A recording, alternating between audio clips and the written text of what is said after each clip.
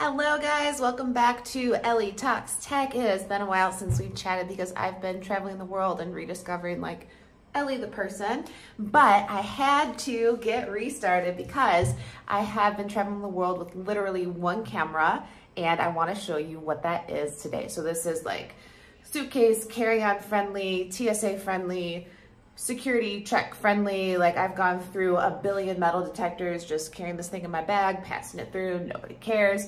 And it is not what you would expect. I know that you've seen me with like a Canon EOS R6 and the 90D and these big lenses and all this technical stuff and all this big equipment, big gear, all the lights, all the things. I haven't used any of that. I've been in 5 different countries. I've been traveling for 6 months now. And you know what I've used?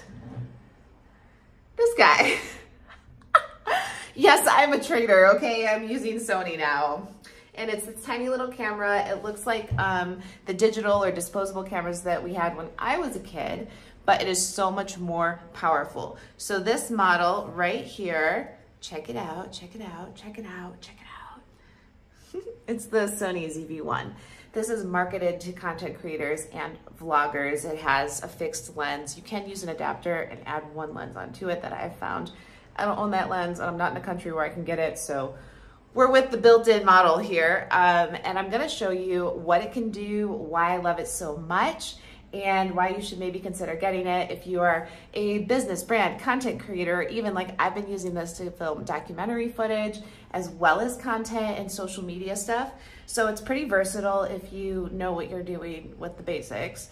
And it's better, in my opinion, than just filming on like a cell phone, because even though they have great color and lenses and they pre-color stuff for you, it is maybe one of my deepest pet peeves to drop the high-res footage from my iPhone into Final Cut and it just like be totally blown out.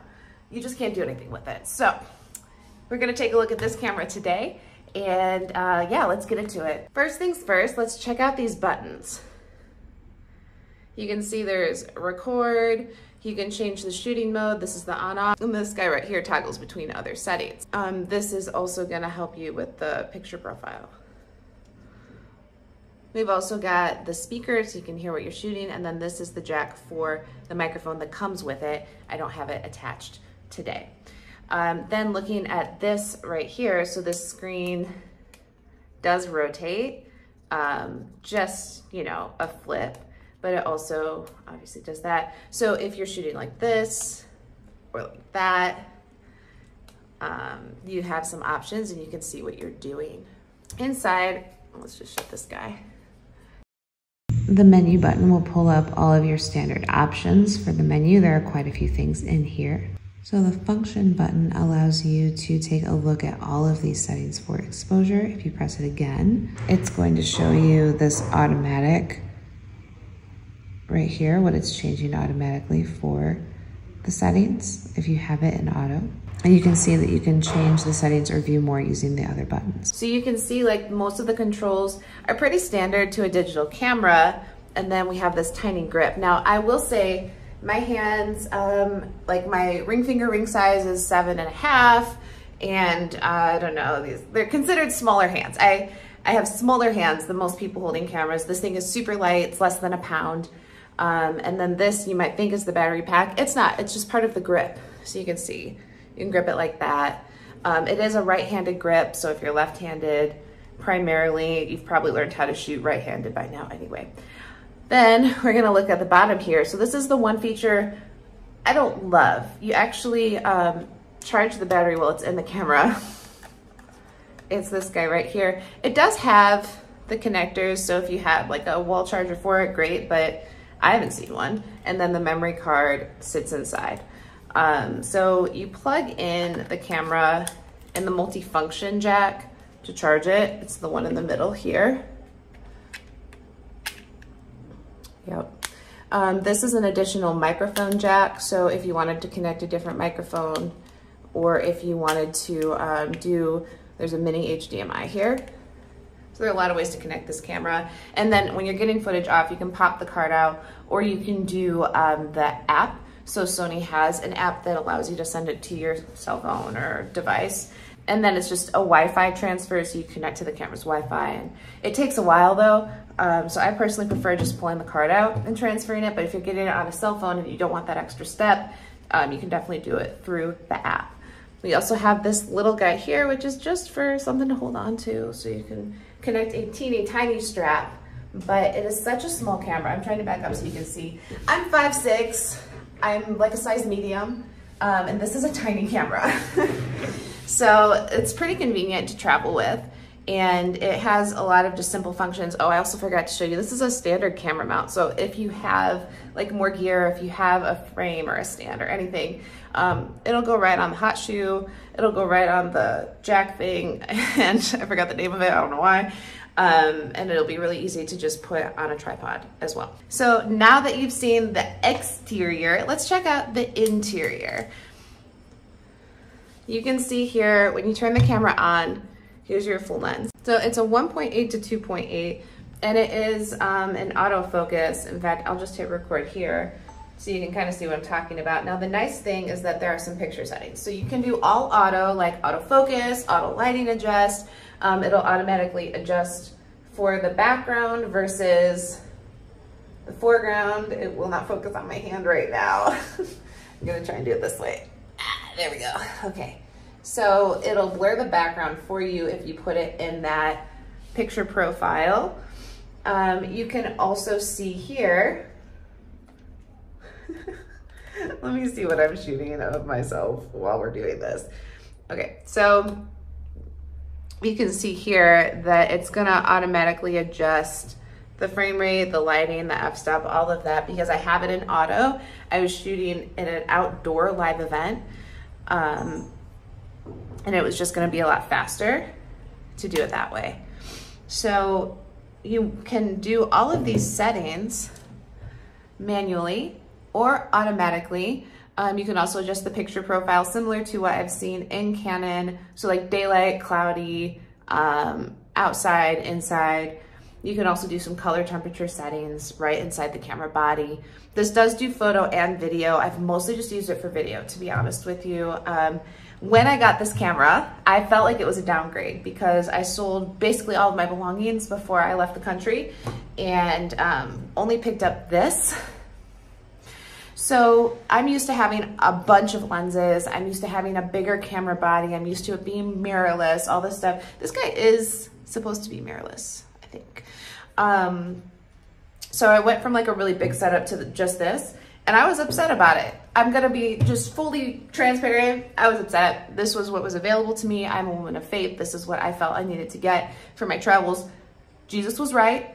But I haven't done photography because I'm used to having like options.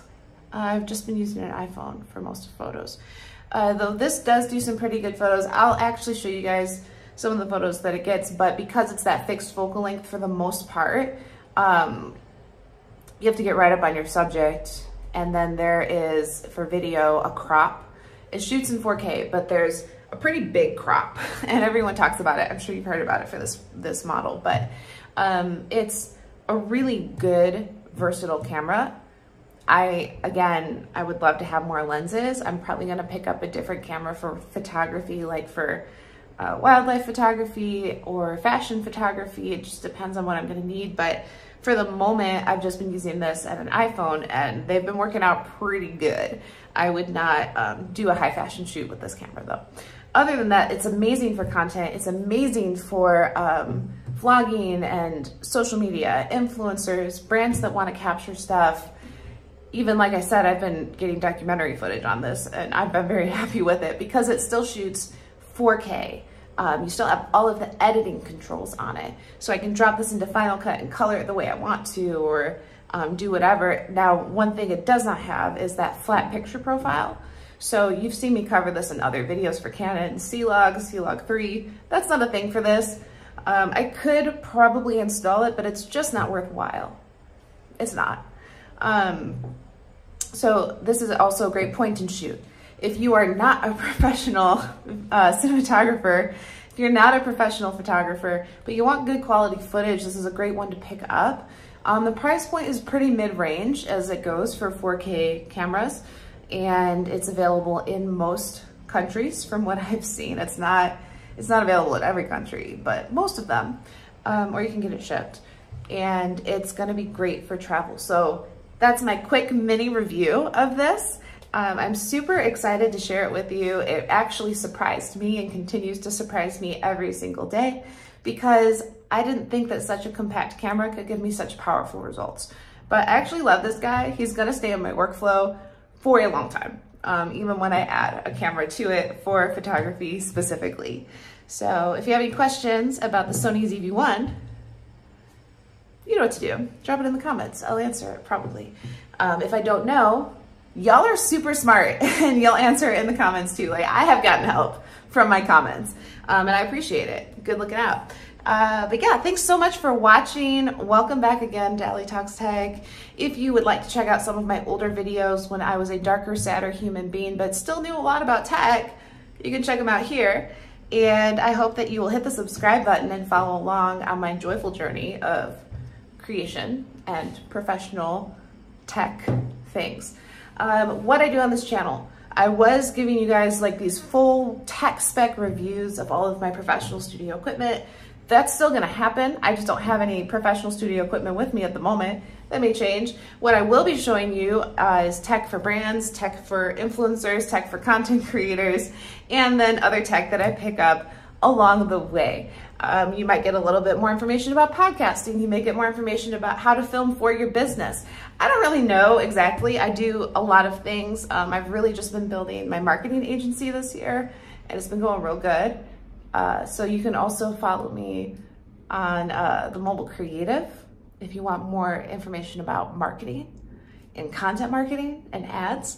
But if we're strictly here for tech, this is the channel to be. So thank you so much for watching. I will see you guys real soon. And until next time, go create something real cool.